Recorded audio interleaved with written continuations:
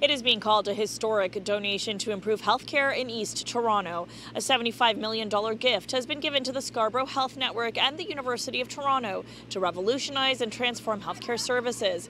And it is a timely announcement as hospital unions raise major concerns about the state of the healthcare system in Ontario. Gifts of this magnitude are incredibly rare. So rare that, in fact, this is the largest donation the Scarborough Health Network has ever received. An investment that is expected to be transformational for Scarborough, a largely neglected community with the third lowest access to family physicians in the province. It's obvious to everyone who's looked at the data that we're so underserved, and that has implications for the needs of this population. Here's a breakdown of the $75 million investment. $50 million will go to the Scarborough Health Network and will support the redevelopment of the Birchmount Hospital, doubling its current patient bed capacity and supporting the construction of a new patient tower for critical care. It will allow us to build a new emergency department there to serve more people, hopefully end hallway medicine. The other $25 million will go to the University of Toronto to support construction of a new Academy of Medicine that will train more than 1,500 students a year, including physicians.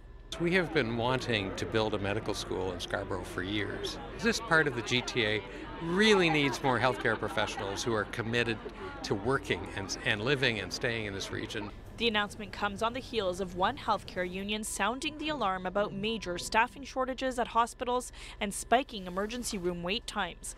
Hospital staff are leaving the industry at unprecedented rates, and this summer dozens of hospitals were forced to close ERs and other units. The average hospital wait time in the province is now 20.7 hours, what they call a crisis in the healthcare system. But this investment is one step to recovery. It's a huge morale boost that people are contributing to healthcare and so supportive of the healthcare workers. It's going to increase our health human resources, and hopefully, that will eventually help with our healthcare needs in the future. The gift comes from one donor, Orlando Corporation. They noted in today's announcement, while they are Canada's largest privately owned industrial real estate developer, they have no property yet in Scarborough. The Ford government has announced it will also be spending more than $1 billion on several expansion and redevelopment projects across the network. Scarborough was a forgotten city for decades under previous governments, and we said we're never going to forget Scarborough in the second we took office. Orlando Corporation says it will also match donations from the public up to $25 million, so that could bring this investment up to $100 million once all is said and done.